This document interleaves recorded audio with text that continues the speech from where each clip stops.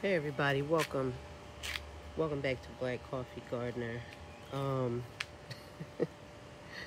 I have not been a great gardener this year. As you can see, the flower bed is completely overtaken by weeds and just overgrown flowers, and you can't even see my little welcome sign anymore. I have an elephant ear over here that has died back. It should have been cut back.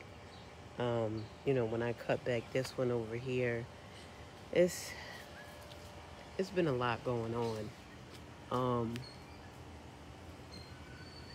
Look how huge this thing, and of course, I mean you can probably tell in comparison to the marigolds or the cover that I have over here on these greens. But these leaves are so massive. I had no idea that they were going to get this huge. For those of you that watch when I planted these in the beginning of the season, that was the smallest bulb that I had. And these over here grew much better than the large bulb that I planted in the back. But we got the Italian peppers that are still here growing. There's so many Jimmy Nardellos on here. Just waiting for these to ripen. I think there are a few red ones are almost totally red, which I'll wait to get those off. But the Swiss chard I love because it just produces, whether it's cold, whether it's hot, whether it's a heat wave. We've had Swiss chard forever. Um, and I just keep cutting that, you know, having it for breakfast with my eggs, dinner. So I'm gonna let these grow a little while before I cut any of those. But even at this stage, they're so tender and juicy at this age, very buttery. Um, and yeah, that's the smaller ones are usually what I'll cut back and have in the morning. But I'm just gonna leave these alone and let them grow into the fall months. As you can see, the marigolds look beautiful. Something came in, took a nap in here, and that whole area hasn't grown back since. I'm not exactly sure what it was, but anyhow. I transplanted some spinach out here. This is where I had the beans. I pulled up the beans that were here. These beans here are pretty much done. I know there's one huge one back here that I left so that I can get seeds from it. Oh, and look at that. I didn't even see that. So I'll leave this one too, just so I can get some seeds. But for the most part, these bush beans are done. The pineapple sage that I couldn't keep up with, and it has gotten to the point where it's flowered, and it's such a beautiful flower. Look at that. It's so pretty. And the camera, this thing doesn't do it any justice. I got my purple hole uh, peas over here, which I had started them growing up. The corn stalks that I remember, this whole area was filled with corn. I got 12 ears of corn from this area over here.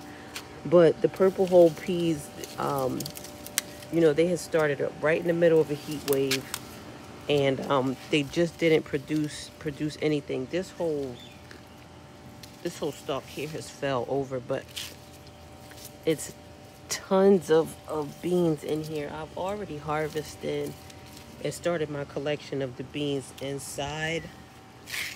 I don't think I have any ready to show y'all.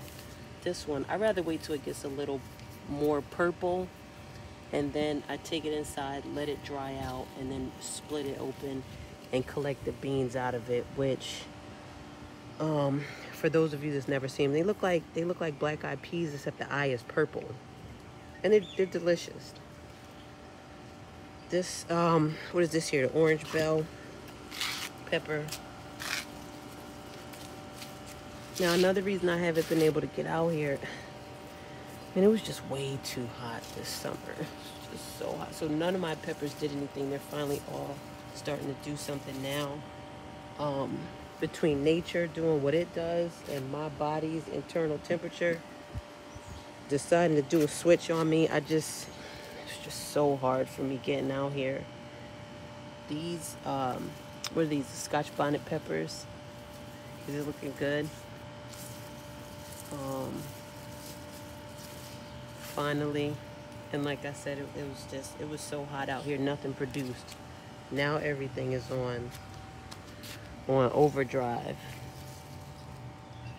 So I did get, like I said, this whole area here was all corn. I did get corn. I got tons and tons. I had the cucumber plant over here.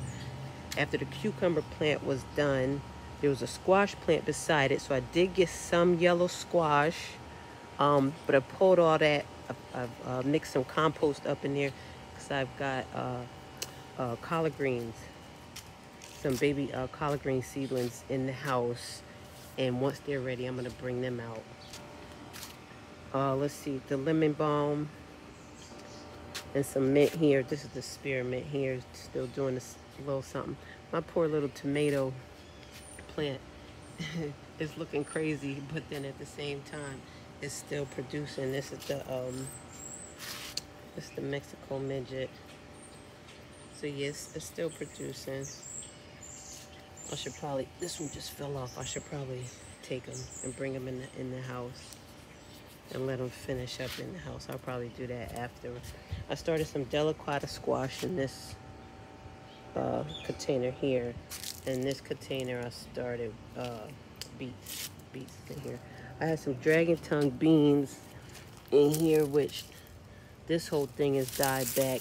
I got a decent amount of beans off of it, but yeah, this is pretty much the end of this situation over here.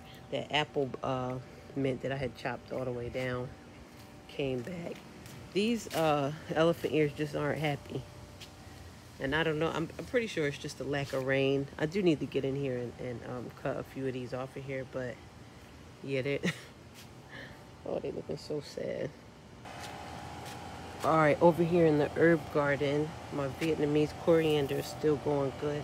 I had some caterpillars in here. They ate this whole parsley leaf, parsley plant back. It was down to nothing. I mean, to the point it had even turned brown. I was like, oh well, that's the end of that. But once the caterpillars were done and they went off to, set themselves up in their cocoons to get ready to turn into butterflies, this came back. It came back. So now I have parsley again. My oregano here, my hot and spicy oregano, and my I think this is, oh, what's this one? This one is the the Italian oregano, and then basil, just everywhere. My mint is going to flower. Thai basil's still doing all right, and I got some rosemary down here that's doing okay. But that's about it, folks. I just wanted to come in and do a really quick I'm down here. Oh, I'm out here getting tore up. My God, I thought I felt something. I was like, why are my legs burning? My goodness, look at them. My goodness, y'all. I had to run in the house. I couldn't, I couldn't even believe it. That's the end for this video. Anyhow, these are little baby seedlings I was talking about inside. These are my collard greens I got and my tot soy. Child, I looked down and those I'd never seen nothing like that. It must have been a half a dozen skeeters just surrounding my daggone legs. Oh my goodness. I can't. I just can't.